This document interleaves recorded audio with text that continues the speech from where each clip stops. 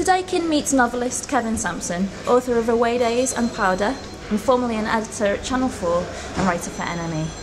His latest crime thriller, The Killing Pool, was published earlier this year by Cape. Hi Kevin. Hello. Hello, thanks for joining us. No, thanks for having me. So, first question. When did you first think, I might be able to write? It's pretty early on, you know. I mean, I grew up in a house full of brothers and I became quite an accomplished fibber and managed to shift the blame for things onto them. So even then there was an output for me who was skilled with words. But I think it was a classic case of it being literally the only thing I was any good at or had any interest in at school.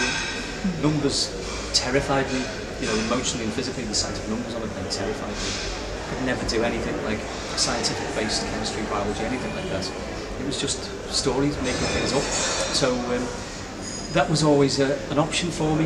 I think the three big interests, you know, as a kid and through my life have been, I suppose, you know, reading, you know, books, football and music, and pretty much everything I've ever done creatively and professionally has had at least one of those things as a common denominator.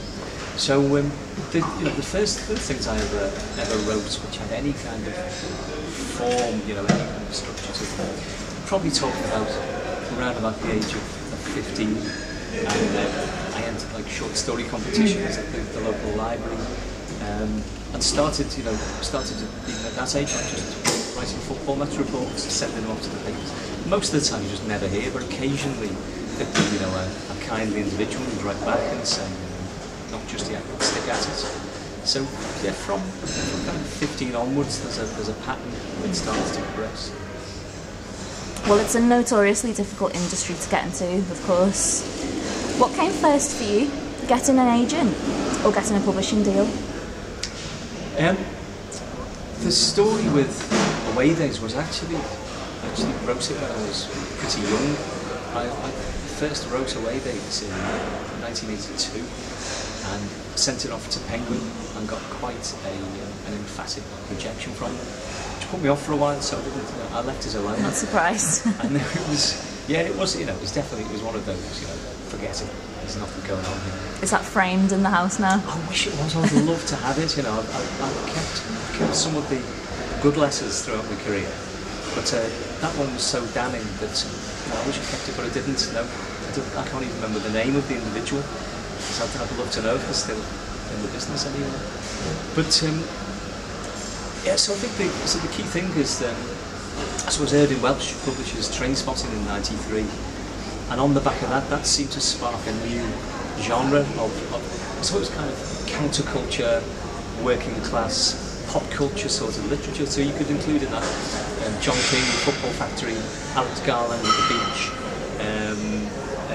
Alan Warner, Morgan Collar. So all these books are starting to get a platform. I thought, you know, Awaydays is, you know, it might fit in. I wasn't necessarily thinking it was as good as or better or worse, but I just thought these sort of things and these sort of voices are being published now. So one overriding factor in everything I've done has been luck. I think everybody gets a degree of good luck and bad luck, and they do tend to balance themselves out. But my lucky break really was how I came to find an agent, which was literally bumping into someone in the street. I used to manage Liverpool band The Farm, and we used to have this incredibly florid Dickensian lawyer called Julian Turton, and I was in London, I walked around the corner, straight smack into Julian Turton. He said, "What are you up to? What have you been doing?" I said, "I've written this book, but I don't know what to do with it." And he said, "Oh well, my mate, she looks after a writer called Nick Hornby, who you might have heard of." I said, "Oh yeah, I've heard of him, yeah, he's alright, yeah." So I sent the manuscript off to her, and she agreed to take me on. And even then, because everything seemed to have taken so long getting to that point, I thought it was going to be, you know, it was going to be a long drawn-out process. But within about 3 weeks of that, she had 3 or 4 offers on the table.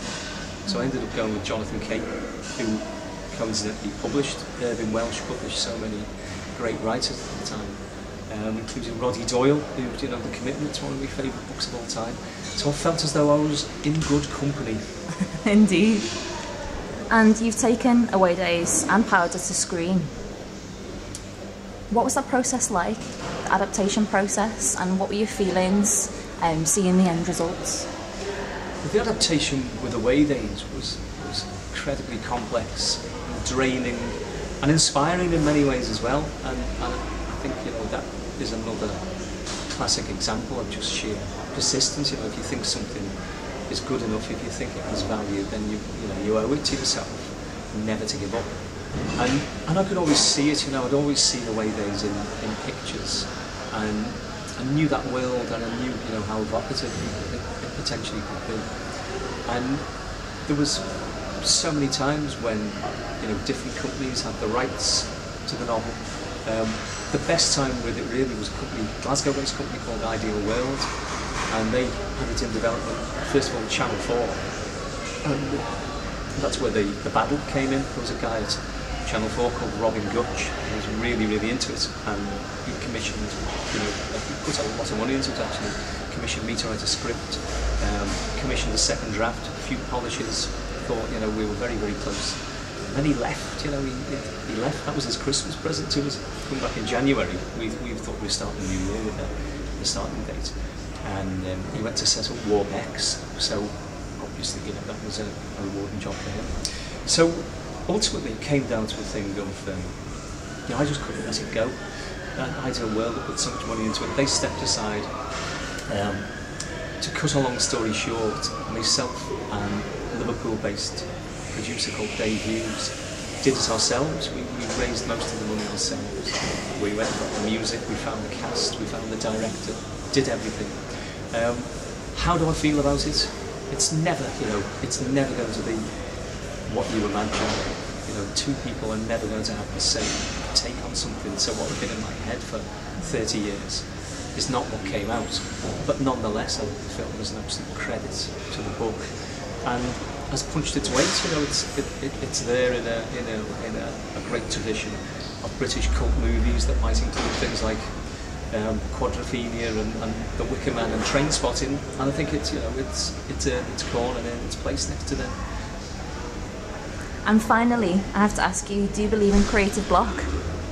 Creative block is an excuse. No writer, no creative actually wants to create or write. There's always a cup of coffee. There's always, I'll do it after the news. Oh, it's nearly midday. I'll do it after that.